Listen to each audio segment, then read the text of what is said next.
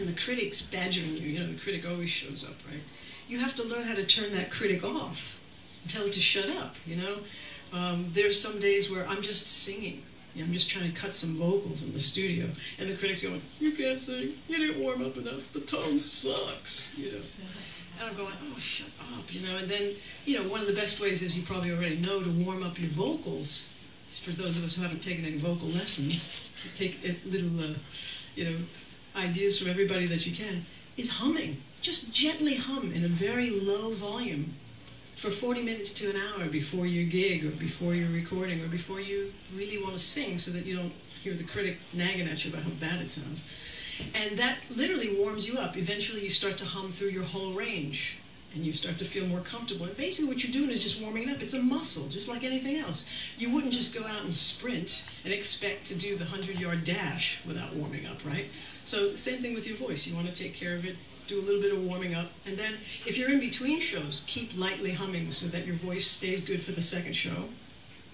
And then when you're done with the show, keep lightly humming so that you learn how to cool down. That way you won't go hoarse. Because as a muscle, it's attracting all that extra energy and blood flow and all that stuff, you know. And when it stays all full, the vocal cords rub against it and you go hoarse. So if you just cool down, everything returns to normal, and, you know, like everything else in your muscle, lactic acid and all those things, everything decides to go back to where it was. So did everybody get that? I don't know if everybody was here when I first started, but this is one of those microphones from M Audio. This is called the Sputnik. I like the name Sputnik.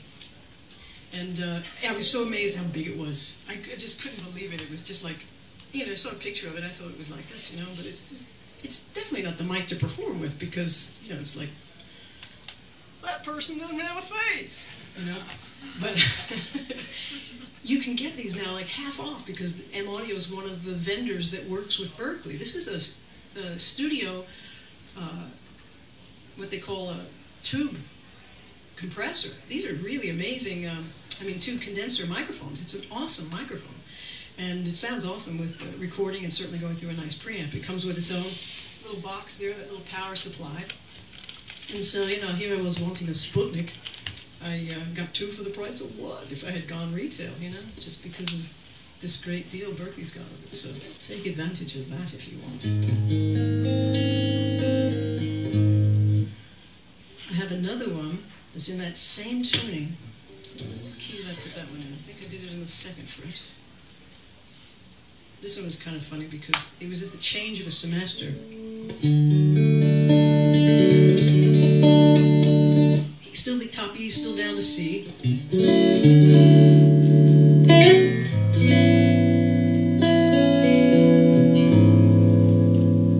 And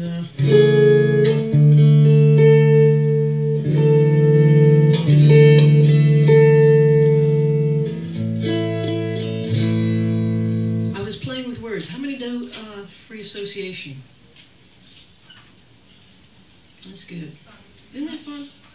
I just heard about that a few years ago. All my life, I felt like I could pick up my guitar anytime and figure out some kind of cool guitar part. I could always come up with music and eventually a melody or whatever. But words, sometimes I'd be like, if I ask myself, what would I like to sing about? What does the world need to hear?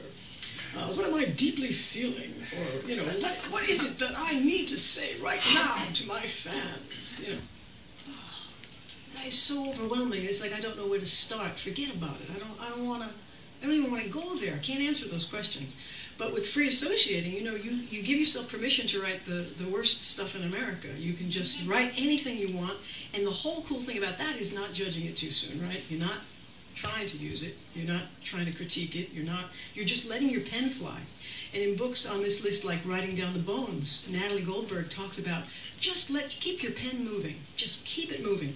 And some of my students have said to me, well, you know, I don't mind all this free association and writing whatever comes to my mind, like this is stupid, boy, there are a lot of red chairs, and look at that camera, and oh my goodness, what color is that rug really? You know, and you're just writing whatever's coming through your head, you know, like the wood walls, you know, not a bad blue, you know, stuff like that. And you're thinking, this is meaningless, there's no way I'm going to turn this into a song. Why do I even bother wasting paper, scribbling, using this ink? And, you know, it turns out that you didn't realize it, but then in a few sentences you've gotten down to another level just for a second, and you say something that actually means something to you. And you miss it while you're writing it. You're not really trying to catch it at that point anyway. So you let a few days go by, or a few weeks, or a few months, and you go back to it, and you see this little line in there, or a phrase, or just two words that actually stand out. And I was doing like little sentences and things, like big thoughts. Then one of my students in one of my classes decided to just do one word separated by a comma. Fill out a whole page or 3 of just one word separated by a comma, constantly changes it. And he wrote a really interesting lyric just from that. And I thought, I want to write a lyric just from that, you know. Like anytime I hear of another way to get into that awesome creative space, you know, it's like we're surrounded by this incredible creativity all the time, but it's us that decides whether to go into that cool room to play or whether we're going to stay on the outside of it like, well, I got to get a cup of tea, and I got to find my favorite pen, and I don't know which guitar I want to use, and which tuning should I be in, in the book, The War of Art, he talks about all the ways that we procrastinate. But then once we're in that space, right, have you experienced that? When you're in that writing room, you're just like amazed. You're like, why did I come here 3 hours ago? You know, I just love being here. I love writing songs. This is just so much fun. So anyway, I was looking through all my words. I came up with I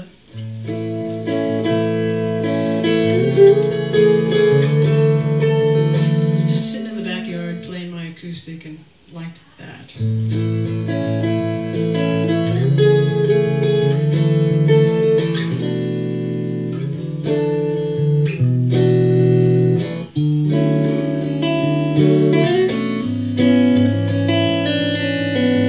thought, well, yeah, this is going to work. This is interesting. Well, what words do I have lying around? Could be anything, right? I start flipping through the free association book, and I'm just looking through stuff, and it was the end of the semester, and I was really tired, and I didn't really have a voice that day, and I didn't feel like talking, you know, and I saw the words beyond talk, and that started it. And I was thinking, I just want the semester to end because summer's coming, and I take semester, you know, summers off, you know. So I said, beyond talk, I am tired of needing this change. Just need to change, you know. It's just right off the top of my head, and I liked the line, you know. And then I saw star-filled ceiling. I have those little stick-on stars that glow in the dark at night that I have on my ceiling. And so I said, okay, behind lights, where my star-filled ceiling remains. And then I liked the fact that I said beyond, behind. I thought, okay, well, maybe there's a little pattern starting here. What can I say that, another B word, you know, like beyond, behind, before, beneath, you know, all those things. So I was outside, I said beneath clouds, where a smile could surrender this frown, because I was feeling down, you know. And then I said, between thoughts, when I falter, despair hit the ground. I thought, oh, this is all right. This is good, you know.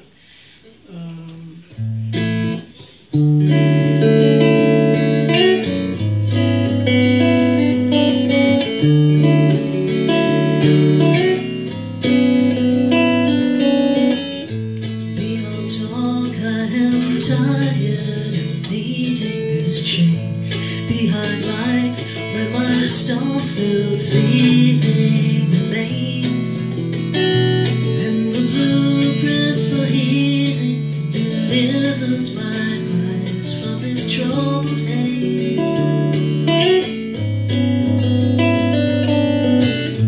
Beneath clouds, where a smile can surrender this ground. Between thoughts, when I falter, despair hit the ground. In the grasping for meaning, puzzled the riddles spin round and round.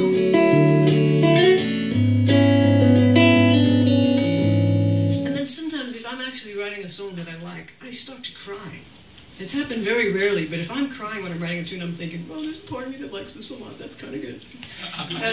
And then, you know, because I was hoarse, I looked up into the sky, and I just said a phrase that I often say, which is, sometimes life takes all day, and sometimes life gets in the way, you know. And I felt like I was one of those wolves, you know, like howling at the moon or something, because it was like, oh, you know, you know.